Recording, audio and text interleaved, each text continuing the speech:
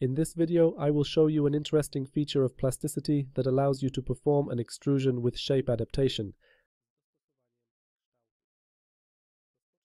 I will start a new project and begin by creating a cylinder. The dimensions of the cylinder do not matter much. We are creating any cylinder, and now I will create a rectangle whose center will lie at the center of the cylinder.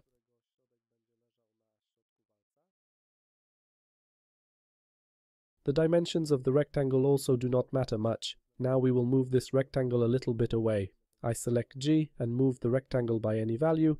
We can move it freely or specify a specific value here.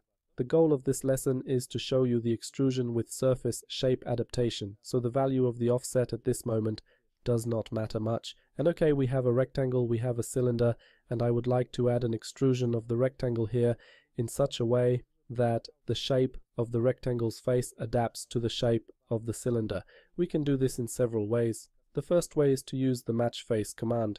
We add any extrusion of any value, click OK, then I select the face that is to be adapted to the shape of another body and press the F key. I look for the match face command. I select this command, and now I select the face to which this specified face is to adapt. I select the cylinder, click OK, and in this way we have created such a body. We added the extrusion of the rectangle in such a way that the shape of this face was adapted to the shape of this body. This is one of the ways we can do this.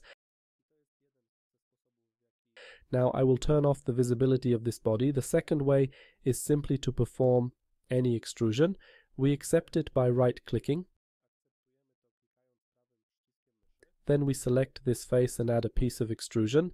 As long as this command is active, we select the wall to which we want to adapt the shape of the extruded wall.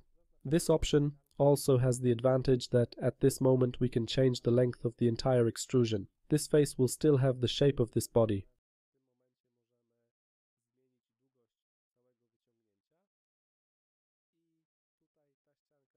We have created something like this. Here, of course, we can use a different shape. I will hide the cylinder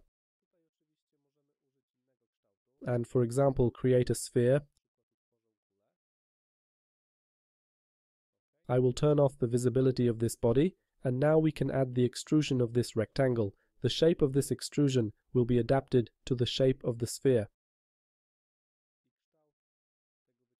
This is quite an interesting option and can be very useful in some cases. And that's all for today. Thanks for watching, and please subscribe to this channel.